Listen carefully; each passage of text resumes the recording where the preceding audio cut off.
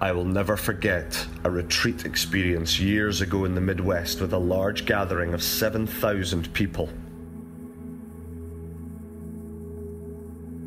Healing prayer followed each night's service, when I would go into a side room and meet with those who felt compelled to come.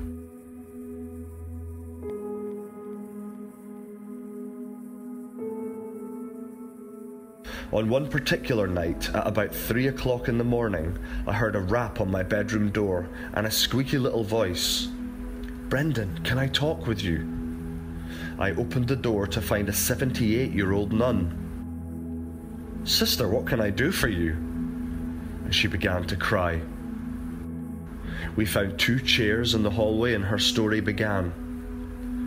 After listening to the pain of her past and the religious life she'd hidden in for decades, I prayed with her for healing.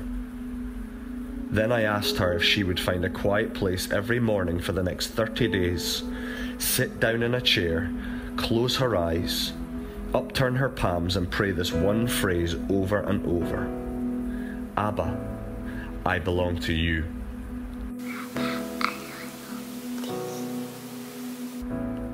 Through her tears she agreed. "Yes, Brennan, I will." One of the most moving and poetic follow-up letters I've ever received came from this sister. In it she described the inner healing of her heart and an inner peace she'd never known in her 78 years. She concluded the letter with these words. "A year ago I would have signed this letter with my realm name in religious life, Sister Mary Genevieve. But from now on, I'm Daddy's little girl."